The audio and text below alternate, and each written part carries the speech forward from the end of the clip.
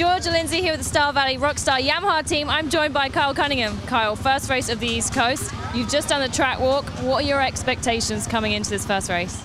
You know, I just coming in with a clear head, and we've been putting the work in. Been working hard with Sean Hamlin and my trainer Mark, and had the opportunity to take the time to really get after it and make myself feel good on the bike. And I got to give it up to the Star Valley Yamaha team. They've been working really hard with the testing and stuff, and we're looking forward to tonight. I want to get through the night, solid 15 laps, and you know, be in the hunt for the championship by the time we get to the last round.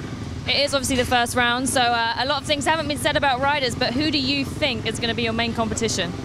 There's a lot of good guys out there right now. You watch the West Coast, and there's a lot of good guys on the West. You see multiple winners over there, and you know, I'm sure that's how it's going to be over here. So we just got to be prepared and make sure that we're the most prepared on the weekend. We're just popping out for first practice, so best of luck this weekend, Kyle.